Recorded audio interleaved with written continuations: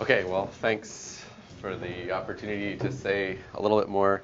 So this is going to be very informal and very preliminary, and hopefully with a lot of discussion. So what I'm going to talk about is basically going to be some implications of this that you've all heard about many times. Okay, so this is the formula of Ryu Takanagi or Hubity, Rangamani, and Takanagi is the covariant version. And the proposal there is it's a way within the context of ADS-CFT to connect the entanglement structure of the state of the CFT with the geometry of dual spacetime.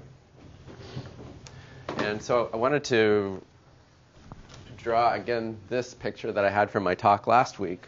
Okay, so this is a way to understand what this formula is doing for you. Okay, so basically what this formula does is it gives you a way to, you could take any asymptotically ADS geometry with some boundary metric. Okay.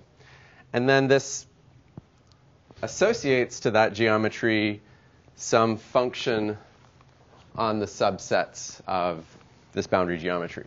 Okay, so given this geometry, I could pick any subset A and do this calculation of the extremal surface whose boundary is the same as the boundary of A, and I calculate its area, and that's what I mean by this function S of A.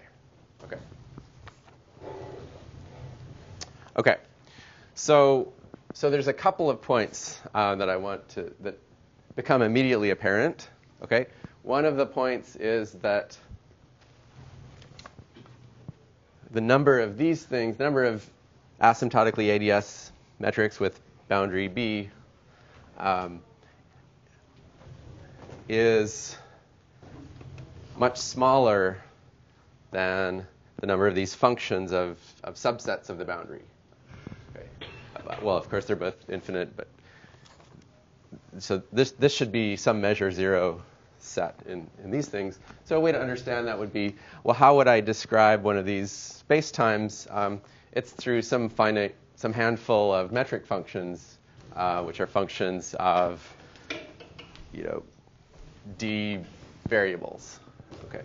Whereas over here, this is a function of shapes. This is a function not of some finite number of variables, but you can choose any subset of the boundary, and this gives you a number for that. Okay, so the number of functions here is huge compared to the information here.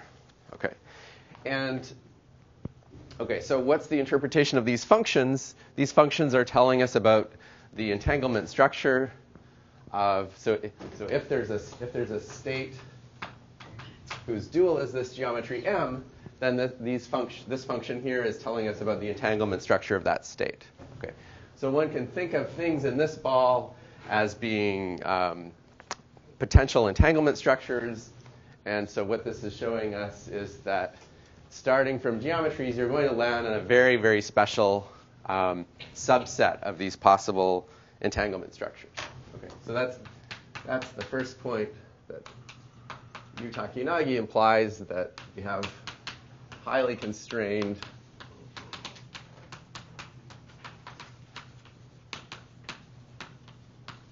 entanglement structure for holographic states. Yeah. This is supposed to be informal. Yeah. How am I supposed to think of the quantum description of the bulk? Right now it looks like you're associating to sort of classical metrics the quantum state on the boundary. And so how am I supposed to think of the quantum variables in the bulk itself? Is this supposed to be in the end exact at this level, or am I only working so far sort of semi-classically in the bulk and making an approximation? Or Yeah, so good. I should have said that. So really, so far in the discussion, I am working at the classical level in the bulk. And so if we want to go beyond that, so various people have discussed that this formula should be corrected, and so we probably don't know what the full thing is. At the semi-classical level, then there's some term which is like the entanglement, the bulk entanglement of fields inside this region with the rest. Well, we might even be able to come up with the leading order correction, but I'm not sure if we really know how to think about the correct bulk variables non-perturbatively.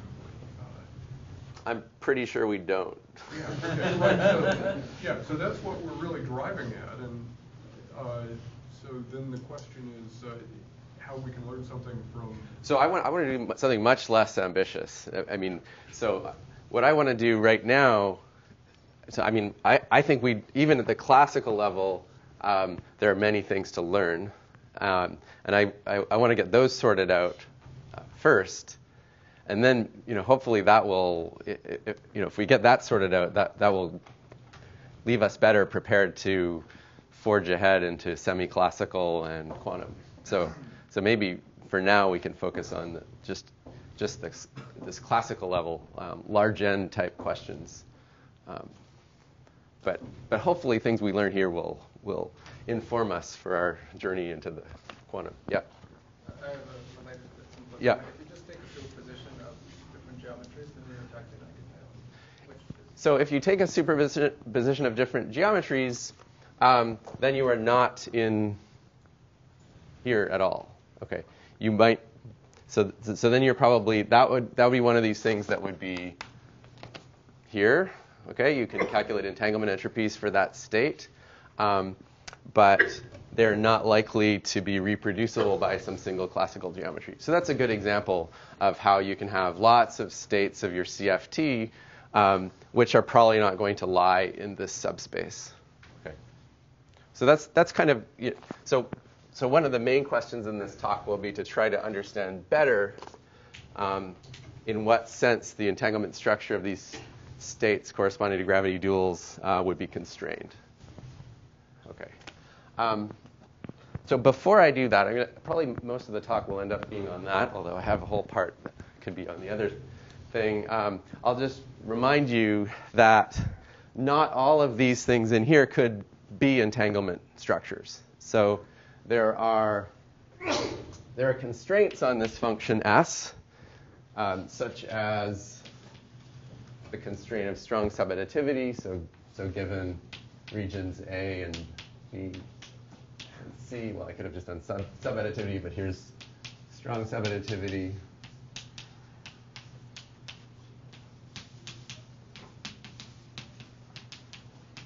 Okay, so there's a separate point, which is that only there's some inequalities that constrain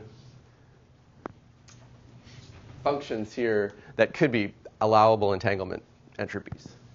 And so in this whole set of functions of regions, only this blue region here, only this blue region there is going to be possible, starting from a legitimate quantum state. Okay. Now, one of the interesting things is that there are geometries for which, if I apply the Ruchak-Yanagi formula, I end up in this region. Okay, so I could actually, for certain geometries, end up over here. And what that would mean is that geometry can't possibly be coming from as the gravity dual to some actual field theory state. Okay, so you would say that the set of geometries that map into this region would be unphysical.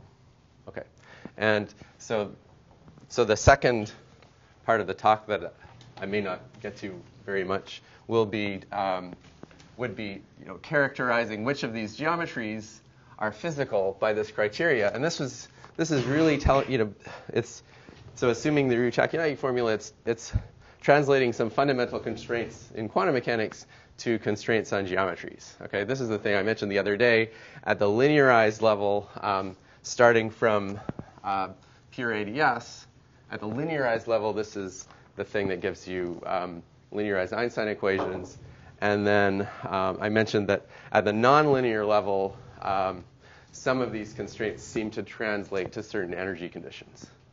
Yes? Can you clarify more what do you mean by unphysical? Is like non-unitary, non-local? Well, so, yeah. In which way they are bad? So they're bad. Yeah, okay. So they're bad because, in the way I'm driving it, they're bad because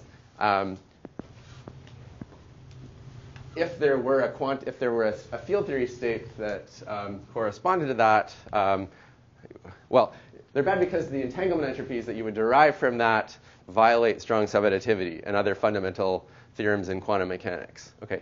On the gravity side, it turns out that they also look bad by criteria. Well, so at the linearized level, they would not satisfy the linearized Einstein equations. At the nonlinear level, they would look bad. Some of them would look bad because they would violate certain energy conditions. Okay. So they would violate things that we wouldn't have been able to prove necessarily in the past, but now we could actually give an argument for that based on strong subadditivity or some fundamental quantum mechanical thing. So none of these solutions you can get by solving some supergravity equations from some actual string theory construction. Is that true? Yeah, I mean, the claim would be anything in here, you'd never be able to give a top-down construction of that kind of geometry. You could write down a metric, and you could postulate some matter that violates some energy condition that gives you that metric such that it solves Einstein equations. But this would be saying, fundamentally, that's ruled out because of this ADS-CFT. Mark, Yeah.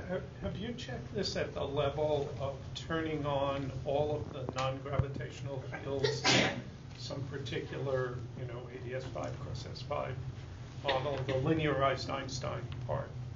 Oh, the linearized part. Well, I mean, the linearized part, if you have some scalar fields, then their contribution to the stress tensor is typically quadratic. So, I see. So those you can't check it at this level. Yeah, I mean, the interesting thing is you can see that stress tensor coming in if you're willing to go to the quantum level. Then the stress tensor of the matter does appear. It comes in this correction term. It comes in this correction term. Yeah. Good. Thank you. Is the claim right now, the state of our knowledge now, that the criterion that you're phrasing for unphysical coincides with the ones that we would have had before, or is it a subset of? Or? Well, so when you say the ones we would have had before, that's fairly up in the air. So people, depending on what they're trying to prove, they choose their favorite energy condition, and there's not necessarily a fundamental derivation. Usually, you want to choose the weakest one you can and then prove the result. But this would be, the hope would be that this would be picking out some that are definitely true, and they're likely, in the examples that we've worked out, they're weaker than either the null energy condition. There's some integrated conditions. All the ones that pass the ones like the however you phrase them would satisfy yours too. It's just a question of whether there is. Yeah, so actually, I mean, one result that I'll mention is of Aaron, that if you assume the null energy condition, then with some possibly other global conditions, you seem to be able to prove that this is true. Okay, so but in some cases we can go the other way and say that if this is true, there's something weaker than the null energy condition that has to be satisfied. Yes. So I like this strong continuity condition is like one of the infinitely many conditions, and we have like many regions like K1. Yes. So is there like any reasonable a description of the space of possible functions S of A which satisfy all these infinitely many conditions? Yeah. So I don't. So I just know a finite number of such conditions, and this is the only unconditional ones, right? So the infinite cone you were talking about is the ones that are not like this are a lot more complicated, and there's this result of Hedrick, Maloney, Hayden, that if you have negative tripartite information, they're all satisfied automatically. No, but that is kind of some kind of sufficient condition. What is it like minimal? Mm-hmm. What is it like necessary condition? Yeah, so we can really like kill all this condition by some sufficiently strong condition. right. On the quantum information, that I mean, I don't know the answer to what would be the full set of constraints that could be translated to geometry. Okay, so I want to focus on this direction. I wanted to make some comments about how the entanglement structure of holographic straits is constrained. Okay. So I want to think about some state which has a gravity dual M. Okay. So the first comment I'll make. So I want to make a particular statement or a particular set of statements about what these constraints look like from the field theory point of view. Okay. So the first statement is just a plausible statement. I won't be able to prove it, but or actually many of the statements will be plausible. But so M is defined in terms of some metric functions which depend on, say, a field theory coordinate and a radial coordinate. Okay. And so one could ask, well, how much of this entanglement information do I need if I just want to reconstruct the metric? Okay. So one thing I could do is start looking at some special shaped regions. Okay, so I could look at ball-shaped regions of various sizes centered at various points. Okay, so that would be S of B of X and R. Okay, and we notice actually just looking at those ball-shaped regions, it gives us the same amount of information as one of these metric functions. Okay, and well, these metric functions sit in some kind of a tensor, and so you might think by looking at okay, so that's just the same thing in different frames of reference. You might think by looking at ball-shaped regions, the entanglement entropy for ball-shaped regions in different frames of reference, I would then have enough information to get the metric. Okay, so that statement I know how to do perturbatively. So I think perturbatively it's possible to come up with an explicit prescription to do that. For geometries which aren't close to ADS, I'm just offering it as something that's plausible because these two things have about the same amount of information. Okay. But if you just use Ryutakianagi for the ADS geometry, yes, you can reproduce the metric completely. Yeah. Is there any rule for the diffeomorphism symmetry on the entropy side of this, or is it just you directly deal with gauge and gradient?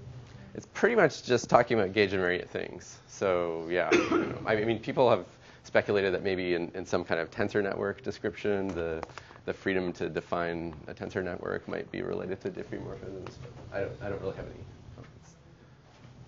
comments. Okay, so let's see what that implies. So supposing that's true, I calculate the entanglement entropies for these ball-shaped regions.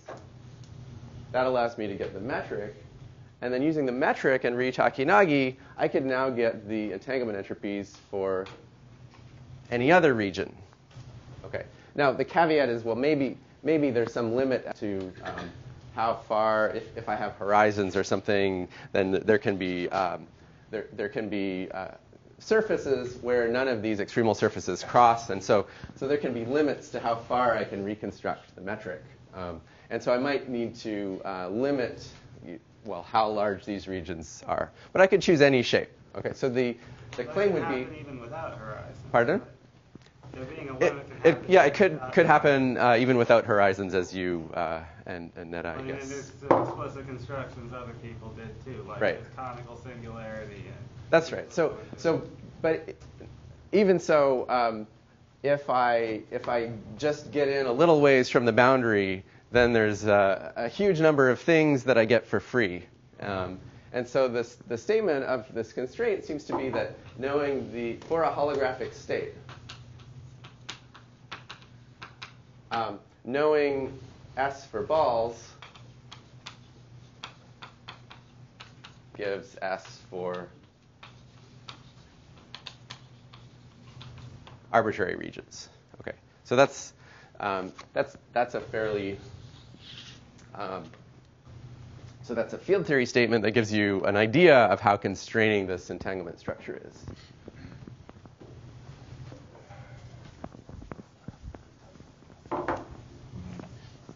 Okay, and that didn't make use of any kind of bulk equations. Yeah.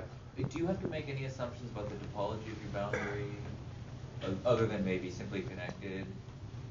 I mean, can it be some heterogeneous, nasty thing? And I have to worry that balls can't feel kind of global topology structure? So I just had in mind a Minkowski space or a sphere or something, but yeah, if I had some other boundary geometry. The boundary is basically topologically a sphere. Well, if I had some other topology, then I mean the statement would probably change. That I can make a more general statement that the entanglement entropy for regions of some particular shape with one size parameter would be enough to reconstruct other entanglement entropy. There's theorems that tell you if it's not simply connected, you expect that topology to be behind horizons. Well, he's talking about the boundary geometry, not. Boundary. He's talking about the boundary geometry. So again, there's probably some metric that you could reconstruct some ways in, knowing this limited set of information, and then you could use that metric to get a bunch of other entanglement entropies. Okay. Okay. So that wasn't here. We didn't assume any bulk equations. We simply took the information about entanglement for the balls and deduced a metric, and then we got entanglement entropy for other regions. Satisfy bulk equation. Yeah, presumably, right. Presumably, if everything is consistent, if we started with a consistent state, then they would satisfy bulk equations. So we can actually say more. I mean, say we're talking about n equals 4 super Yang-Mills, and we're pretty sure what the bulk equations are. And then we can say a little bit more. Okay, so in this case, we don't even have to look at anything as fancy as balls. We could basically just look at infinitesimal regions at points. So as Don was saying last week in his talk,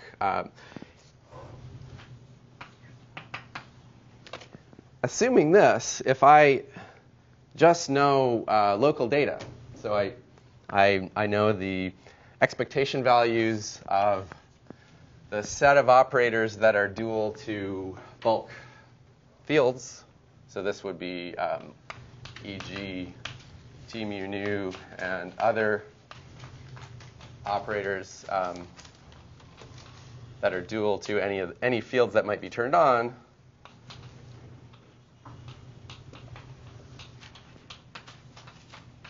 Okay.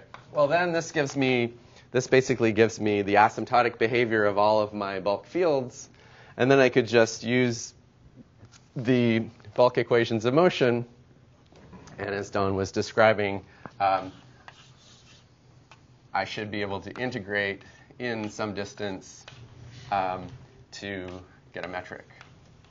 Okay. Perhaps again, I may want to assume that the state that I'm talking about actually has a dual geometry, so I might worry that I could, if I just started with these one-point functions, that problem might not be well defined.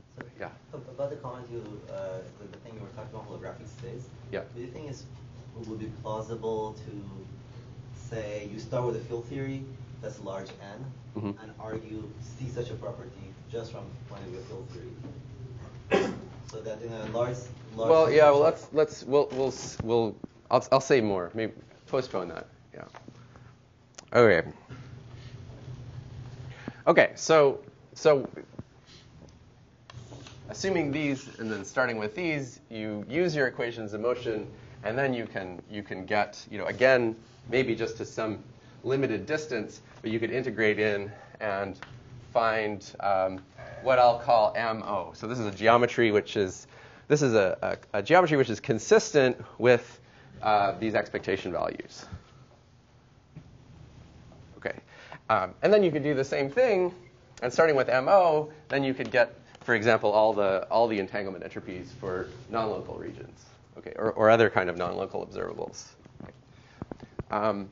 So roughly speaking, it seems like what this is saying is that for holographic states, the entire entanglement structure is determined by local data.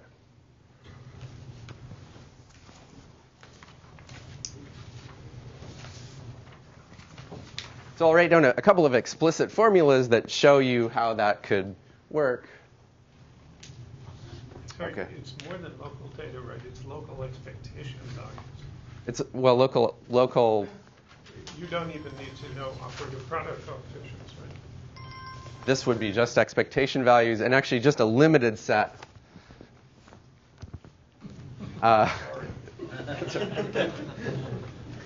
Just a limited set. I really only need to know the ones that would correspond to these light fields in the bulk that might be involved in the solution. Okay. So, if I were restricting further to just vacuum solutions of Einstein, then all I would need to know would be the stress tensor expectation value. Okay. So let me give an example of how this works. So actually, at the perturbative level, there's a formula that. At the perturbative level, this turns out to be true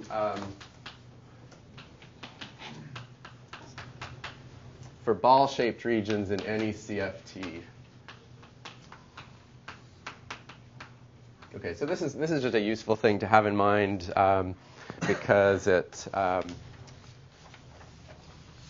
explicit formula, and this is for small perturbations around the vacuum state.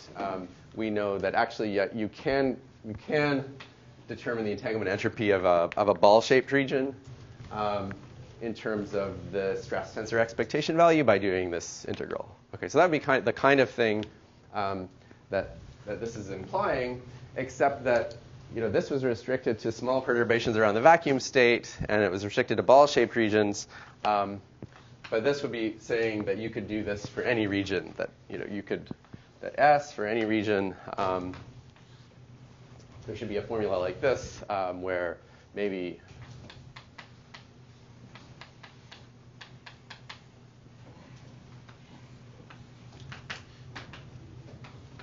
formally I could maybe write a expansion in terms of the number of times you need to use that expectation value, and maybe there's a non-perturbative version of this as well. But so this is basically the kind of thing that Ryu-Takanagi implies, that the holographic states are states where I could write the entanglement entropy just in terms of these local things. Okay. Excuse me, Mark? Yeah.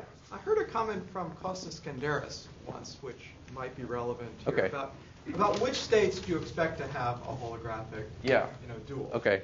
And his point was simply that we know that typically these field theories have a few low dimension operators and then a gap, and most of the operators have very high dimension. Right. And he was suggesting that the states with holographic duals are simply ones in which the one-point function of all the higher dimension operators is 0, or essentially small. Mm-hmm. And only the low dimension operators have non-zero one-point function. Yeah, I think that's probably. I think there are probably states like that don't. I'll mention one in a minute, but. So you think that's not enough, or not? Well, that sounds like a good. That sounds like. So if I have really heavy operators turned on, that could tell me that I have kind of non-geometric things happening. Yeah, that string curvature. Yeah. But in general, it's kind of the next thing I wanted to say. So this is the next point. So, Mark, you're not saying that we know what these Ks are? No, yeah, I could calculate these Ks So given Einstein's equations with some matter, if I worked hard enough, I could calculate those. So this is just solving the nonlinear equations given some sources. So these are just ordinary kind of. Yeah, I'm just wondering whether. I have a graduate student that's calculating one of these. If you said that whatever this is, since it's something in the conformal field theory, it's going to be given by, some expression involving multi-point functions. Whatever the K is? Whatever SA is. Oh, yeah. It'll be given by some expression involving all the Green's functions of all the operators. And if you, again, assume you can throw away all the operators of high dimension and you just look at the operator product expansion, you can reduce everything to products of expectation values, can't you? If you know the conformal products and the operator product coefficients and all of that. Yeah, I mean, I think in print one would like to be able to do that. I'll get back to that kind of question at the end. Okay. But I was claiming that this should only be true for holographic states. So there, I don't think it's a CFT formula. Yeah. Last thing is not local. Oh yes. Yeah. Yeah, that's right. I should. Right. Oh, it's yeah. Yeah. Good. Arbitrary. Oh. No, that's fine. That's exactly what the OPE was. All right, so this is the question. Okay, so this is an interesting thing, that holographic states apparently have this property that knowing this limited amount of local data, I could really get a lot of the non-local stuff. I could get this entanglement structure. And so now I want to ask, well, as we've already been asking in some of the questions, so in one of these holographic CFTs, how special or general are the states for which this works? And then the second question is, can we understand some field theory principle that would allow us to start with this local data and then generate a state or generate all kinds of non-local information? So what field theory principle would allow us to calculate these entanglement entropies from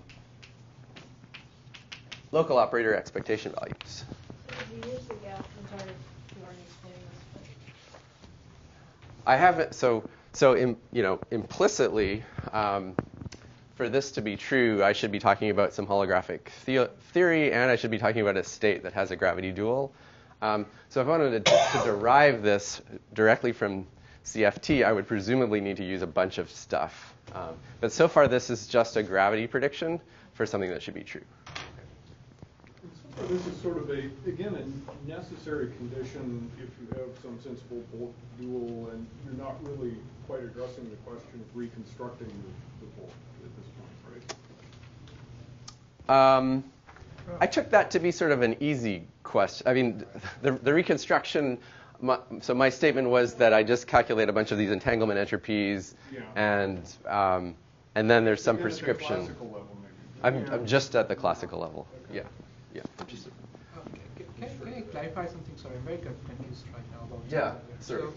So if, as maybe probably everyone understood except me, but so the way you're getting it, you are getting expectation value local operator, then you get a metric from there, and then you go back to your Takanagi. Yes. Right, but is it obvious why I only need local expectation values, some Wilson loops, and don't you want to know? To get the metric? Yeah. Yeah. Okay. So this has to do good. So this is involves some ADS CFT lore that so in the bulk, so you have various fields like the metrics, scalar fields, etc. Right? And so in order to use the equations of motion to understand what those are, I need some boundary conditions over here. And one of the boundary conditions would just be So so let's just focus on the metric. One of the boundary conditions is just the boundary geometry. And then the other boundary condition, it turns out, is related. So if I know the stress energy tensor expectation value in the field theory, that gives me the remaining information that allows me to then integrate the equations. Okay, so that was a... And just maybe slightly different question. Yeah.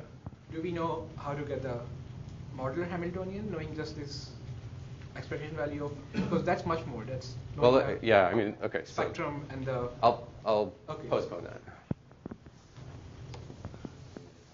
Okay. So this is going back to Gary's question now. Okay.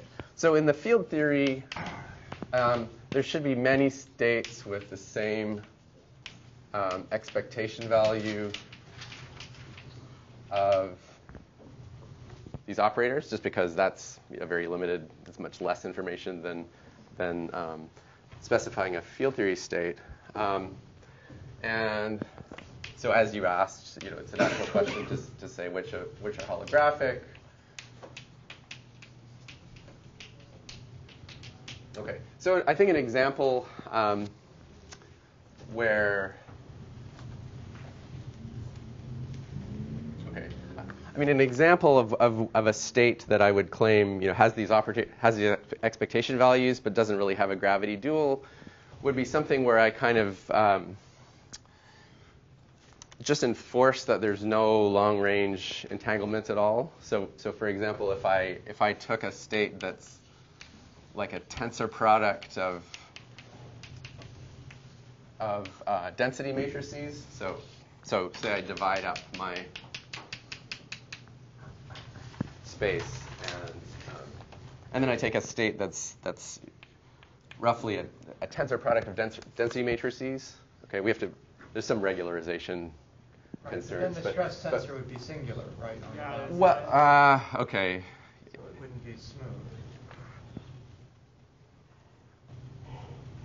Yeah, it would. Okay, so that's true. It'd be I don't think this singular. works in general. I think you can consider examples like states that have negative energy in one region and positive energy in the other region, and you can figure out that the only way this is consistent, why you couldn't just glue two negative energy things together and get a state with lower energy than the vacuum is precisely because long-range entanglements enforces some non-trivial constraints onto these operators.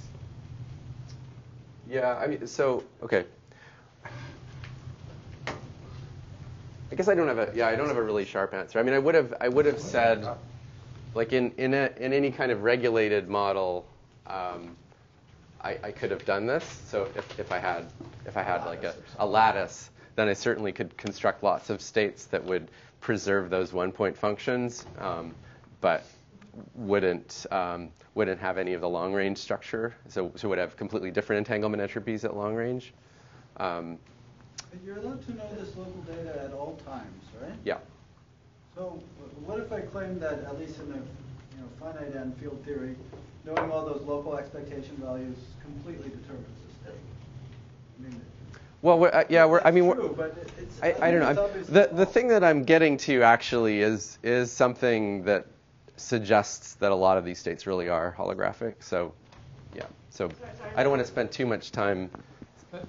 Are you distinguishing the low dimension and high dimension operators in your discussion? Or? I was talking about O's that would be dual to just these just the fields that are involved in the gravity. Yeah. Sorry, isn't it obvious with lots of states? So you have fixed O, but very different variances for O. Yeah, I thought it was kind of obvious, but so just because that's a tiny set of information, I thought it's sort of clear that there'd be lots of states. Well, okay. I guess the question is really how many. Yeah, it depends how many O's you have in conformal field theory. The OPE lets you express any product of operators in terms of another one. And so you can reduce any product of operators to a bunch of C-number coefficients times a single one. Sorry, I'm being really slow. If I just take a harmonic oscillator, right, its expectation value is 0, but it could have a variance of expectation value of x squared that is determined by the state, and those are all different. This is this is being put as leading order in 1/n, so all correlators factorize in 1.1. Yeah. It's a question of the state, right? It's not. No, but you can set up a state which overcomes that. But just compute these correlations You know, in the bulk. okay, here's. And then take the boundary limit, and in the bulk, it's clear that they Okay. all factorize because Maybe I can construct one state for you. It's in hologram. I thought you said It's not holo. Well, so, yeah. So, okay. But So you had examples that couldn't be holographic because they were superpositions. yeah, I think that's right. I mean, I think I could take a state which, I think I could just take, if I had a bunch of stress tensors, states, and with different stress tensors, but they all added up to a certain final stress tensor, and then I took so take T mu nu 1 and T mu nu n and add them up, and then you get this stress tensor T mu nu, and now I consider a state which is just the diagonal density matrix corresponding to a bunch of different geometries. So then that density matrix has a certain stress tensor expectation value, but the state doesn't really have a dual geometry. It's just a superposition of some finite number of completely different geometries. So I think that would be an example. Are you fixing anything else about the state, like the energy? Well, if I fix all of the 1 point, knowing the stress tensor, I would, yeah. Yeah, okay. But still, Yeah. A very basic question, like, do we assume that this state is time independent? No. So that's the follow-up question. So usually, like, people in like this tensor network, they typically discuss like how to construct quantum states which have low entanglement energy. That's what tensor networks are good for. But they say that the typical problem is when you time evolve it, then the amount of entanglement grows linearly with time. So the problem is that if you start with some state which was previously had like a small amount of entanglement entropy and evolve with time, it typically has high amount of entanglement entropy, and that's why it might not be holographic anymore. So like it's Well, I mean, presumably for holographic states that wouldn't happen. I mean, like the vacuum. If you start with a vacuum state, then the entanglement entropy is. But if you have any kind of solution of Einstein's equations, and But if you start with a very highly excited state, it might very well happen. sure. And you don't have any constraint here on Okay, total so energy. yeah, let's just take a step back and remember where we're at. So really, all I was saying, I wanted to ask this question. Okay, and I think the only point that I wanted to make at this point was that it's not obvious that all states are holographic. Okay, so I think this example is a decent example of a state where I would calculate these 1-point functions, and yet there's no sense in which that state is dual to a particular geometry. Okay, that's kind of all I wanted at that point. Okay, so given that we have at least one state that doesn't have a holographic dual, then it's a less trivial question. So now we have, there could be just a few states with a holographic dual, or many, or most. Okay. Okay, so let's do an example.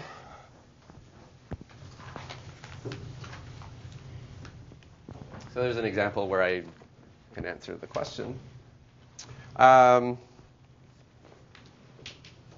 Okay, so my example is this case where I have t0, 0, and it's equal to some constant, independent of time and space. Okay. And all the other 1-point functions are 0? And, well, I mean, I guess in the conformal field theory, the TII has to be equal to that. Oh. But I want to set, say, all the scalar operator one-point functions to 0, right? So this of course is just, this would be, in this case, my O is going to be the black hole. Okay, or black brane, or depending on which geometry we're talking about. Okay. Okay, and now we would normally say that black hole geometry is dual to a thermal state.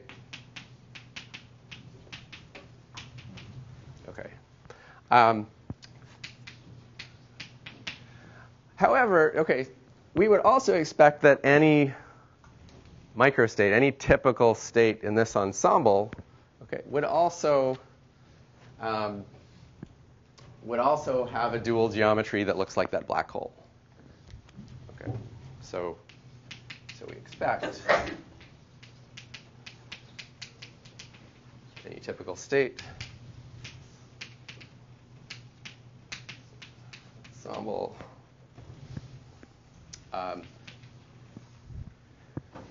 should look like the black hole, because for most observables, unless you look at really complicated observables, the answer for their expectation value would be the same as in this ensemble to very high accuracy, and probably exactly in this large N limit that we're working in. Okay, so we expect that these states should agree for most observables, and therefore be holographic. Okay, and sort of dual to something that basically looks like M. Okay, so that's kind of interesting. We would conclude that. Is exactly M? Yeah, M up. So again, M was kind of the part of the geometry that I could reconstruct by integrating in from the boundary, and so it wouldn't include what's at or past the horizon. So when I'm saying that it's dual to M, I just mean that it has, say, entanglement entropies that are consistent with areas in this part of the geometry that I was able to reconstruct. Outside the horizon, yeah. Okay. But I'm happy to call it holographic if there's this nice space-time up until the horizon, and then we don't know what happens there. Okay, so this is interesting. I mean, I think this is a point Don also made in his talk last week, that apparently in this example, most states with I called it T00. Let's call it epsilon. Most states with this particular specification of one-point functions are holographic. Okay, and so there's a way to understand that. Why is this? Another way to say why this is true is that this ensemble here is it's the ensemble of states that maximizes the entropy, the von Neumann entropy, with the constraint that you have a particular energy. Okay, and since you've defined it by maximizing the entropy, then you expect that most of the states are going to be in there. Okay.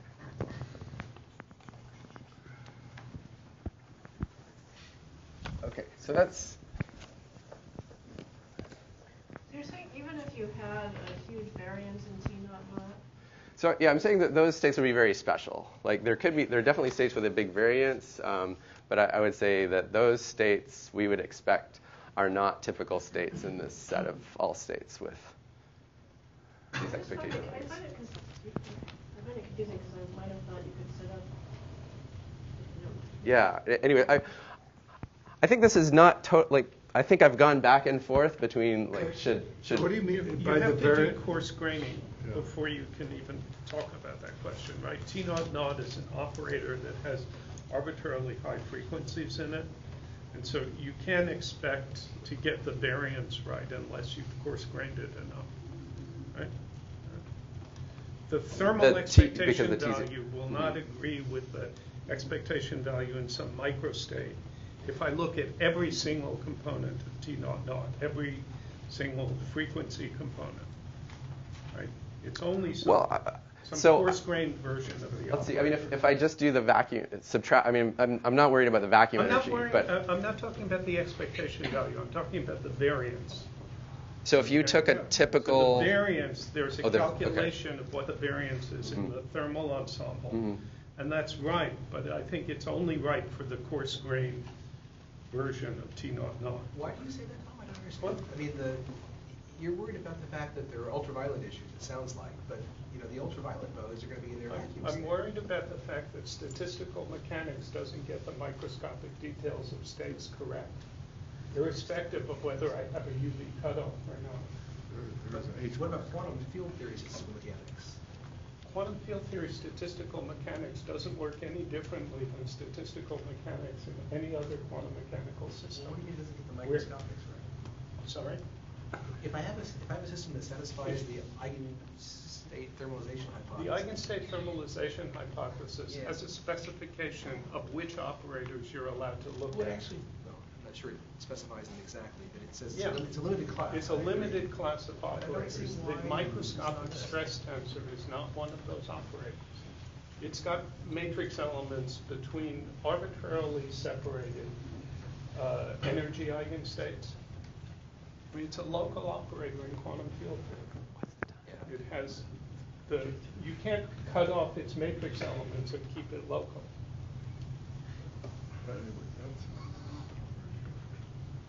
But the hard part of that is the ultraviolet, and the state is going to be in the vacuum of the ultraviolet. So why does this cause any problems? The expectation value of the stress tensor in the vacuum has UV divergences. Yeah. Okay. Which are universal to all states, and match that of the thermal state.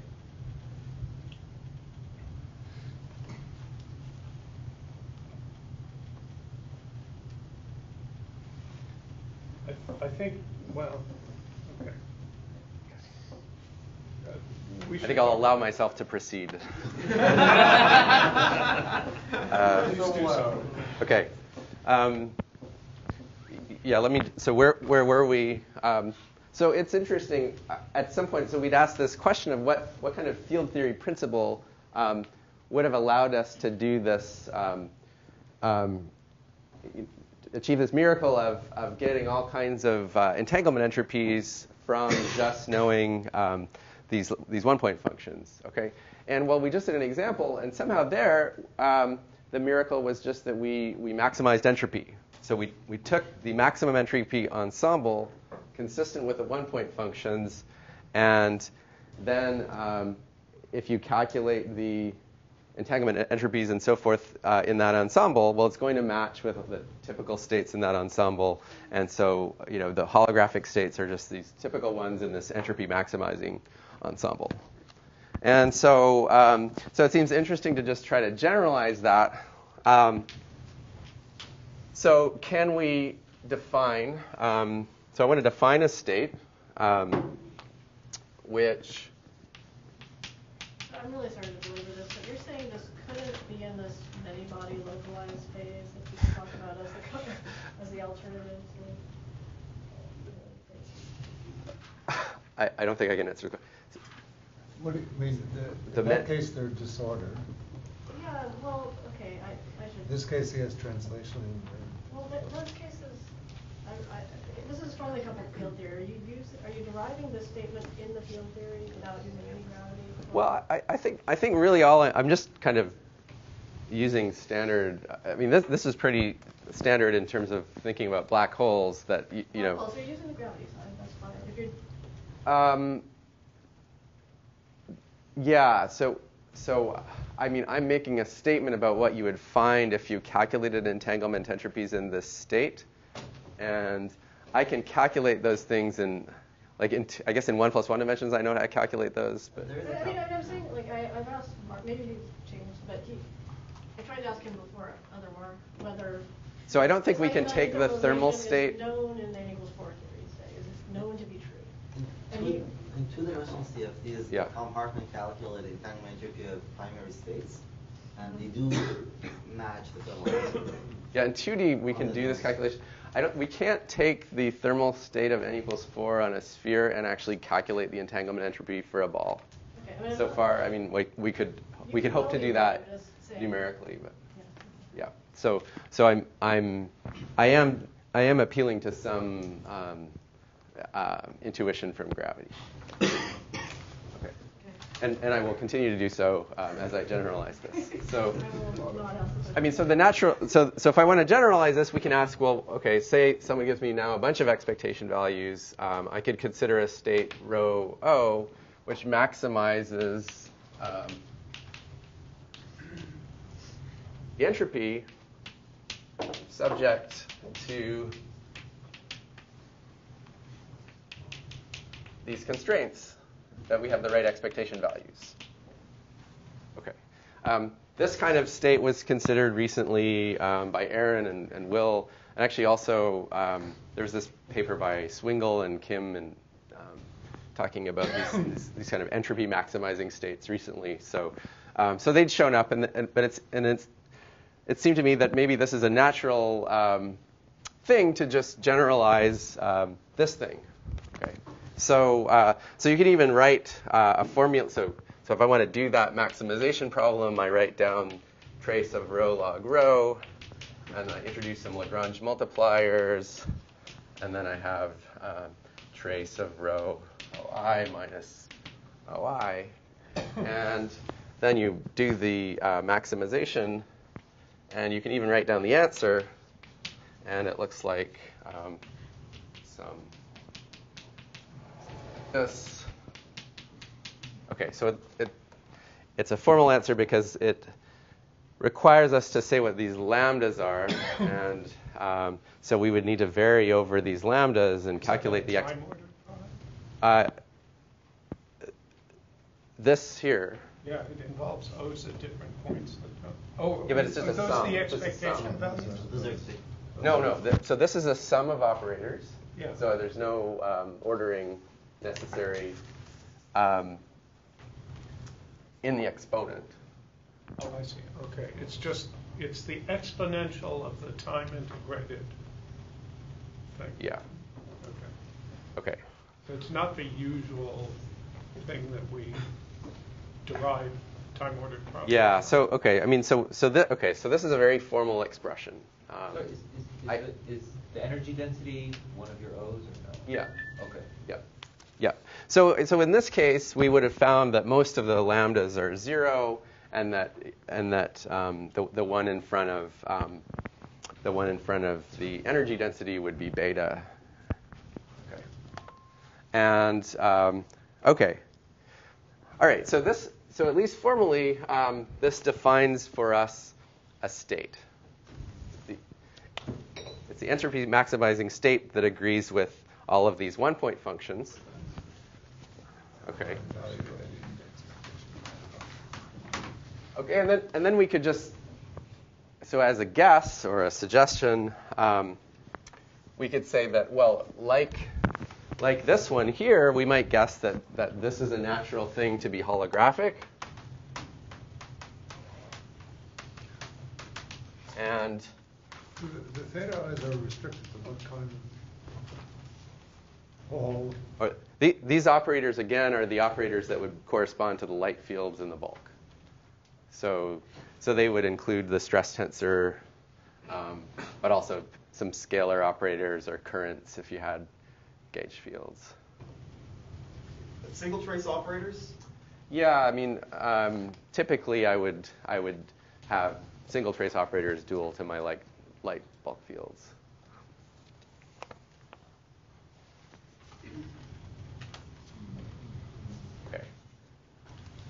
Okay, so a guess, generalizing this, would be that this is an example of a state that's holographic and dual to this geometry that I got using the gravity. But again, it follows because we did this entropy maximization to get this.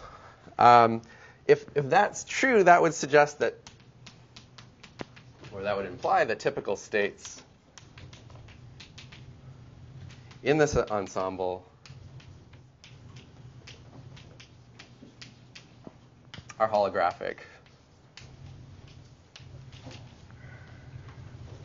And, again, dual to M in that their observables to very high accuracy agree with the observables in this state. And so if you did the calculations needed to deduce the geometry, you would get the same answers. Yes? So, like, is it possible that such states are normalizable at all? Because really, in first example, you have like some positive energy stuff, and your states have positive energy, so that's why it's possible that you can normalize such like e to the minus beta h. Yeah. But here with general OI, so it may have some complicated spectra, and such state might not be even normalizable and might not be a part of C. Yeah. So okay. So that's a good question. I mean, at least.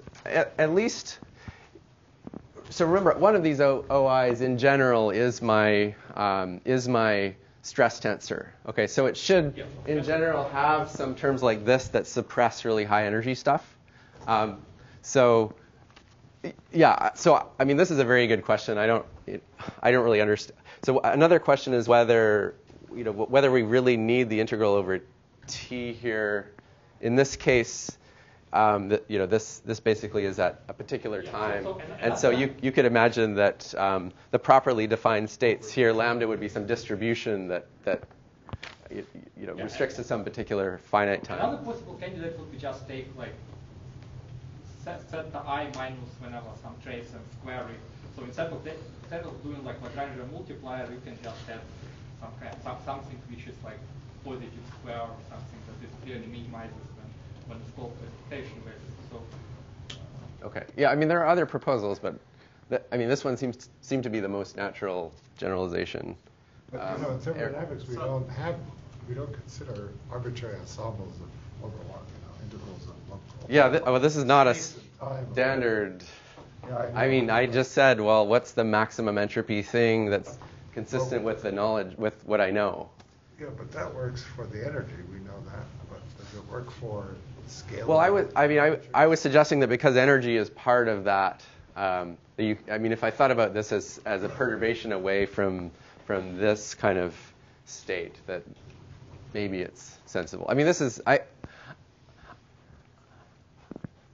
I certainly need to spend time understanding how sensible this is, but especially it looks like it's over space and time. It looks like you have too much that contradicts the equations in motion. Well, in quantum mechanics, if you give me these and you guarantee that they're consistent with some actual state, then this construction will give you an answer which is consistent. So in cases where everything is well regularized, if you gave me something that didn't correspond to any state, then this will not make sense. This formula works for the harmonic oscillator? I did that. Maybe I checked it for a spin or something. So I mean, there are cases. If you give me some consistent things, this is just a very general formula. I'm confused about what these states should look like if there's no horizon.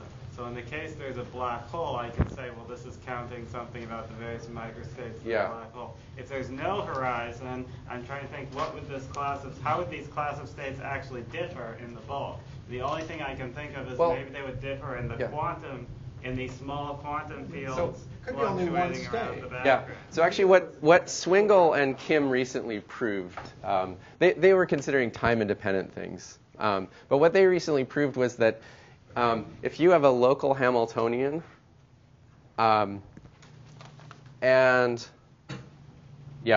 basically what were they? They had some result like if you had a local Hamiltonian and you considered you were trying to match expectation values of operators restricted to some finite region. So I don't think the operators necessarily had to be local, but in the continuum limit they would. That this procedure actually this would reconstruct the ground state exactly. So if you have a ground state of a local Hamiltonian, and then someone gives you these expectation values, and then you do this procedure that it could reconstruct a unique state, and that would be something where some of these parameters, that would be a little bit of a singular limit where, say, beta would go to infinity, right? If beta goes to infinity, you get the ground state. So. But isn't it obvious? I mean, if the stress tensor is 0, yeah. That's one of your constraints. There's only one state satisfying that. So yeah, it should just give you, yeah, that's right. In that case, it should just give you the ground state. So it could be that this whole thing is degenerate to an ensemble of one thing, and in that case, you wouldn't have to ask the question of how the states differ in the bulk. But in general, it could be that there's a horizon. I mean, if I have an energy density everywhere on Minkowski space, then there could be a horizon, and you know. Okay, I propose we give Mark some uninterrupted time to reach a logical stopping point. Okay, yeah, I need like just 2 minutes. So. Oh, okay, and then we can. Yeah, so let me do that. So okay, I mean, this is all, you know, admittedly very preliminary, but I think if something like this is true, this would be suggesting that most of the states, that like for this example over here, that actually maybe most of the states consistent with these one-point functions are holographic. Okay, for these, you know, for these large N theories, and okay, so coming back, so how could we test this somehow? Okay. So again, if it's right, it gives us a field theory prescription to calculate the entanglements. So again, the prescription would be, you know this local data, you do this entropy maximization, you take this state, and then you calculate the entanglement entropies using this, and that would be the answer. And then what you'd need to do is check that kind of thing, that answer agrees with that formula that I wrote down from gravity.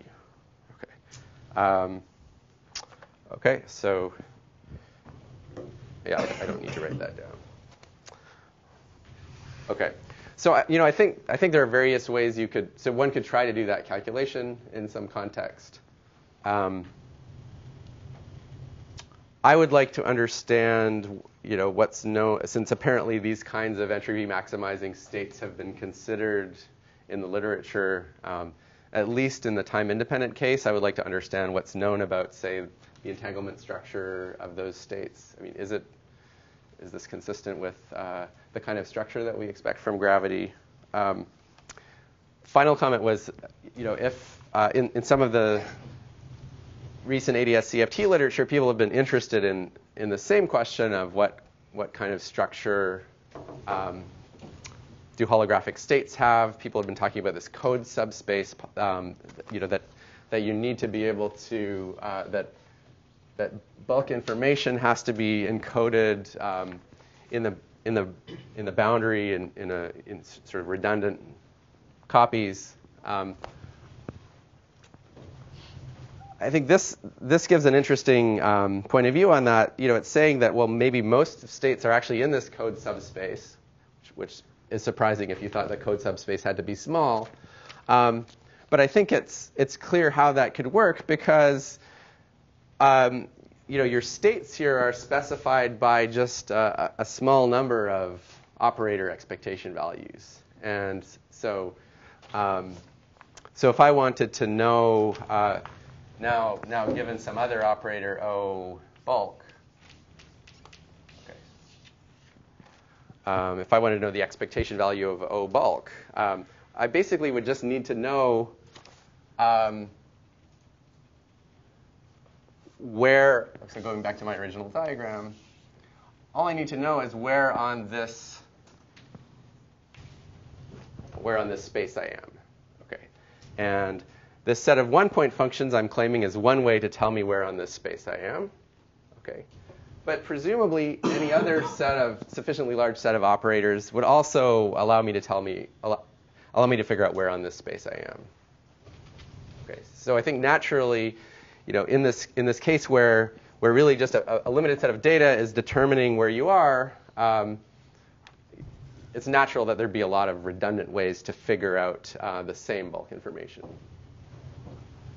Okay, so I'll stop there.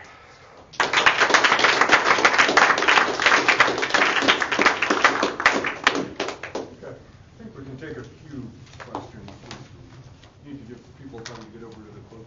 But question, real quick? Yeah.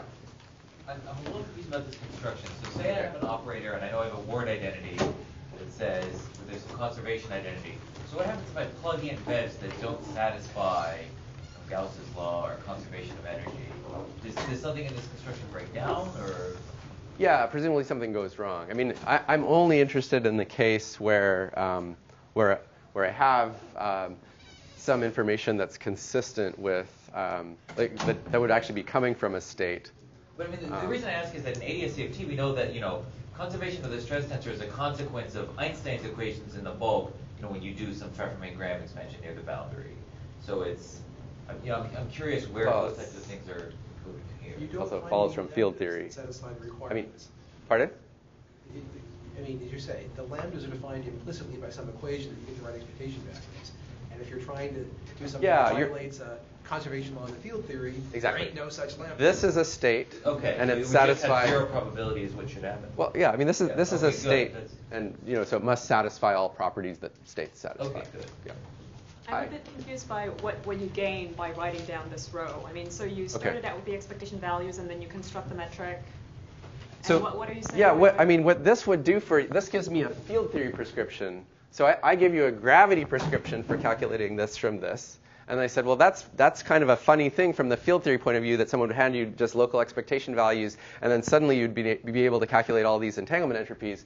But I've just given you now a field theory prescription that would allow you to do the same thing. I get the expectation values, I do this entropy maximization. Now I have a state. Now I can compute, in principle, using that state, all of the entanglement entropies. Okay? And then an interesting check would be to see whether that prescription agrees with the gravity prescription. Right, but exactly here. So this field theory prescription is very generic. It works for infinitely class of theories which don't have holographic duals. So why should I even? Oh well, okay. So good. So we don't only expect it to agree with that gravity prescription in the case of holographic duals. Okay. So the step would be, given a theory that I think is holographic, now can I take this and directly calculate using these special properties of my holographic CFT? Can I do the calculation? And if I can, hopefully I would find something that agrees with the gravity answer. In other cases, I would not find anything that agrees with the gravity answer. And I should emphasize that there's lots of different gravity answers depending on which equations of motion I'm talking about. And so depending on which field theory you're talking about, if it's holographic, hopefully I'd be able to use these properties of the holographic field theory, maybe OPEs or constraints on the spectrum. But this too, I mean, yeah. It seems pretty obvious that this is a much bigger set of theories which satisfy this. For example, if any theory which has some conserved laws, so there, in the first case, the energy was conserved, so you get E to minus beta h. If you have more conserved laws, you get this generalized Gibbs ensemble.